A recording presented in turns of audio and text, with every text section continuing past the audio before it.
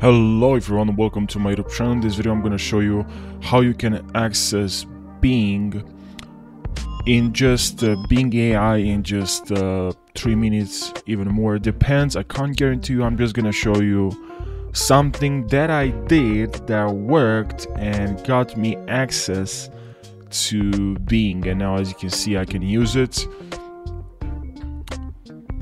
So what I did basically is to just click on chat here, search something on Bing, and then you can click here on chat, and then you click here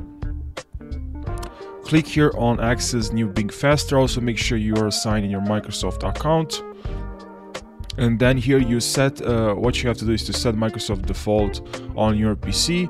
So it's pretty easy. Just go and here write defaults apps, and then just here in the search bar you should write my edge. Okay, and here you should see Microsoft Edge. Click on it and now set default for Microsoft Edge links, or you can also click on here.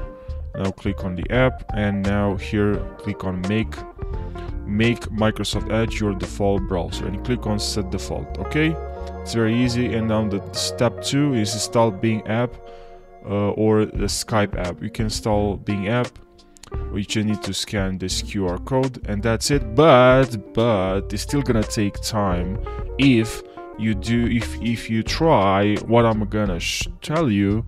If you could try what I did, maybe you can get access to Bing even in a couple of minutes or hours.